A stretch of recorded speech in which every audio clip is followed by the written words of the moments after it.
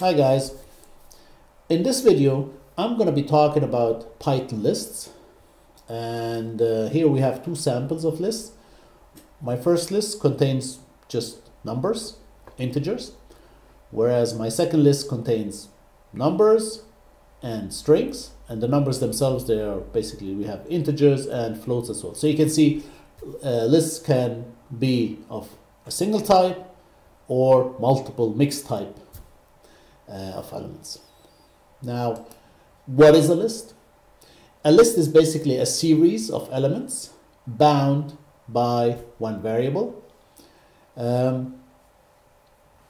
Obviously, I could, instead of using lists, I could have discrete variables, each containing one value. But as we shall see, lists give you huge advantages versus having each element in a separate variable. Obviously, there's got to be some kind of relationship between the elements to put them in a list. They're not just any random elements. For instance, they could be stuff you get out of a database, or they could be like the incomes you've made over the years or whatever. So it's got to be some sort of relationship between them. Now, first thing is that how do I call individual elements of my list? Let's create a variable xyz, and if I need to call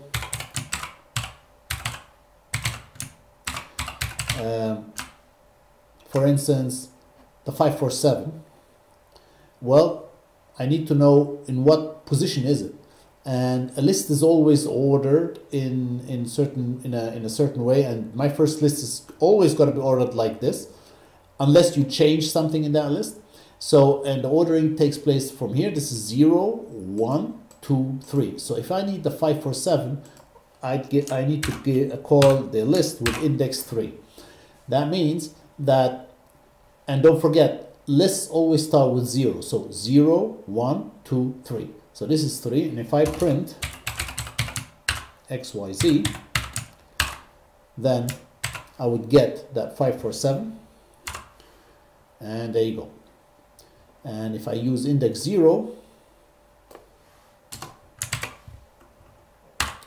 then I would have the 1, 2, 3. So this is how you access individual elements in a list. And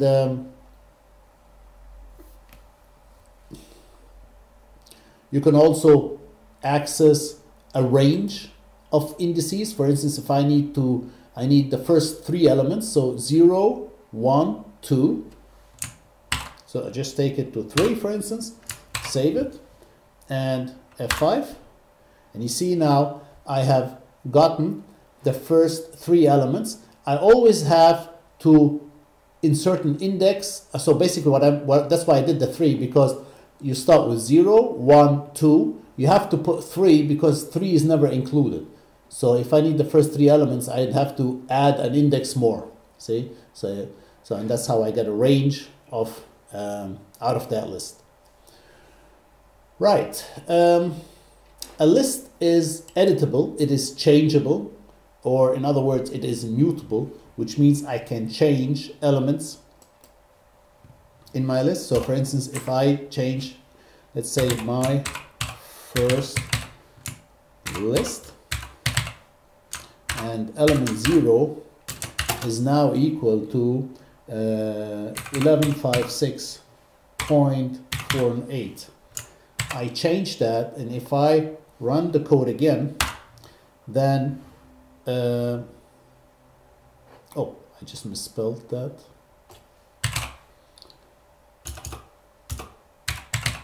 So, and if I run that, then you see now I have 1156.48 as my first element versus the 123 from previously. So you can edit lists, you can change them, that's why they're mutable. Apart from changing existing elements, you can also add to your list. So basically, my first list my first list, and then use the method append, and then I'll append the new number, which is 523, and save it. And if I just print, let's remove that, so it's just to print the whole list. And if I print now XYZ, then you can see my list got extended by that element 523. I can also extend the list or append a whole list to my first list. So let's say I append my second list.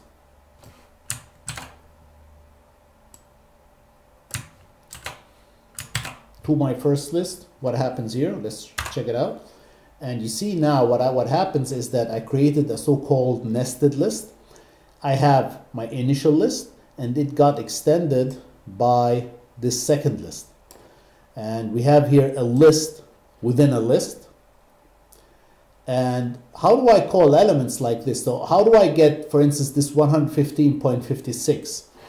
Well, let's look at this list. What element is, first of all, what element is this list, this inner list?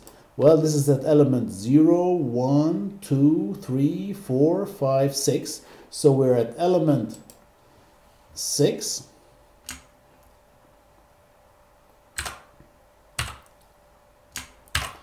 And where is the 115.56? Where is an element 6? Well, it is 0, 1, 2, 3. So 3.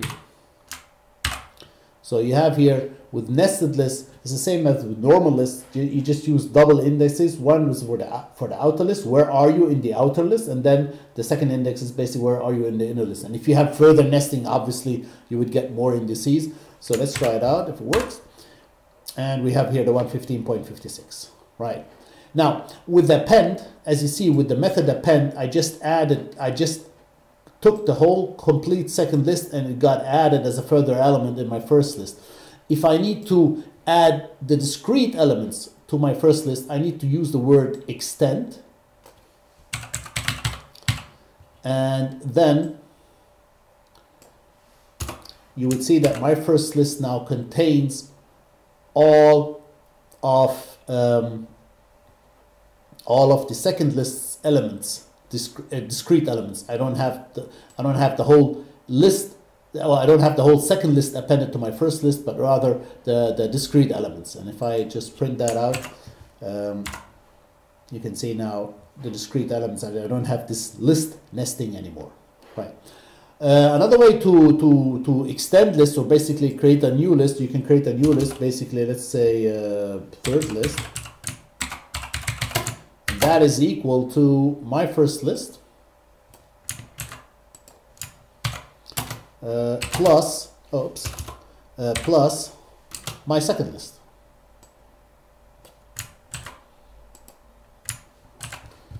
And if I print third list, then you can see I've the same, basically the same result as before. The only difference is that here my first list got extended, whereas here I just created a new variable, a new list, which contains basically the summation of the other two lists. So now adding or extending is no problem. How do I remove items? Well, to remove items, there are two things. Well, first of all, let's say my first list. You can use the pop function, and this requires an index. For instance, if I need to remove the 547, then I need to go 0, 1, 2, 3. So pop index or element number 3, and let's go and print XYZ again.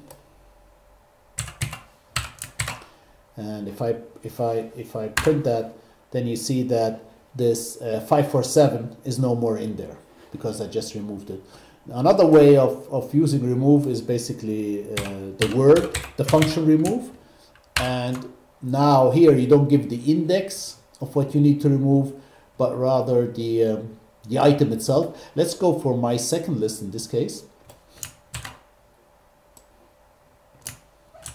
and let's remove the ABC. Now what I don't like, that's why I personally prefer the method, the pop function, because there you specify exactly which index gets removed.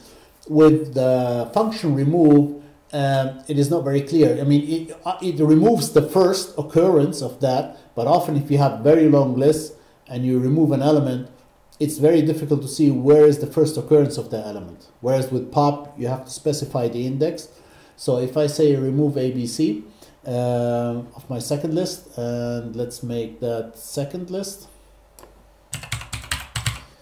save, and F5. So you see now I just have one ABC. The first ABC got removed. Right, so these are the two ways of doing that. I can also use, to clear the whole list, I just use the function clear. And that clears the whole second list. And now this is an empty list. And again, if you need to create a new list, for instance, fourth list, then I would have, that's how I create an empty list. And then obviously I can use append to you know, add new elements to that list. Other than append, clear, and pop, and so on, there are more functions to lists. For instance, one is length. So if I need to know the length, how many elements are in my first list, I use the function length, len, and basically my first list. Save that, and if I print that, then you see my first list has 10 elements. Well, because we extended my first list, we extended that with the second list. So we have 1, 2, 3, 4, 5, 6, and the 4 elements of my second list. Right. Now, if there are other functions, for instance, max and min, and max, if I go max, now max only works if your list is of the same type. Now, because I extended my first list with my second list, I'm going to get an error here, because through this extension, my list has become mixed. My first list has become mixed because it's got these strings. And you can see if I run that code, oops, I gotta save it. And if I run that code, then I get this error because I'm mixing strings with numbers. So if I just, let me just comment this stuff out, or just delete it. And now you see, this now should run, because now my first list is just pure numbers, and I'm getting the max value out of it, and that would be the 1102. Ditto for min, also requires a list of one type, and in this case it gives you the smallest value in the list. And now we come to the most important thing, or the biggest thing that I find where lists are very advantageous, is basically looping through them or iterating through them. And there are two ways of iterating through a list. Let me remove that stuff. So one way of iterating through a list is you can go for a in my first list, and then you can say print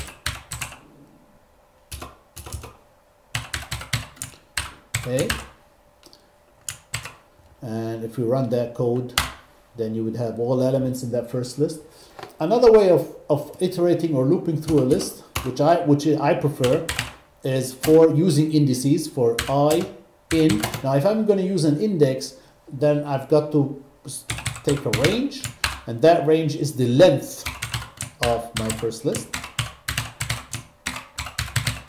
and that closes len, and that closes range, and then it'll go print my first list, and then the index I. So both would give the same result. Let me just put a print between them so you can see the difference. or basically the lack of any difference. And if I run that, you see it's exactly the same thing. The only difference is that here I'm saying for each element in my, or for A as a placeholder for elements in my first list, print this element. And here I'm saying for I as a placeholder for an index in a range of indices which go from 0 to whatever length my first list is, print my first list and its index.